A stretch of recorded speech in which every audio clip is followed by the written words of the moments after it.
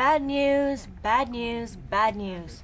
Jesus, Jeremy, one bus crash. What about all the buses that made it safely to their destinations, huh? Yeah.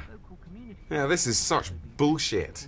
Yes, I suppose the news should just be a dispassionate list of all the events that have occurred the world over during the day. That'd be good. Except, of course, it would take forever. Firm action to move on nuisance drinkers from the Copthorne Heath area. That's our picnic! You can't see the kettle chips! Bloody hell. Whose business is it where you do your drinking? I wasn't drinking, I was having a picnic! Hello? Mum, we were having a picnic. Tell Dad it was a picnic. You can't see the crisps. We had 3 different flavours of crisps. Explain to him.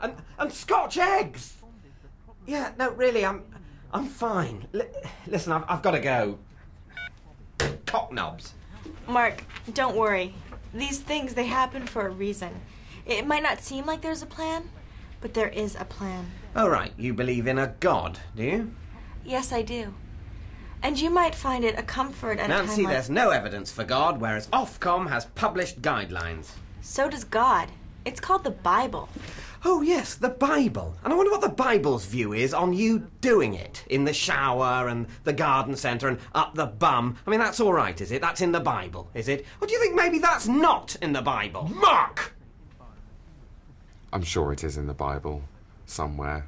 Probably in Corinthians. There's a load of weird shit in there.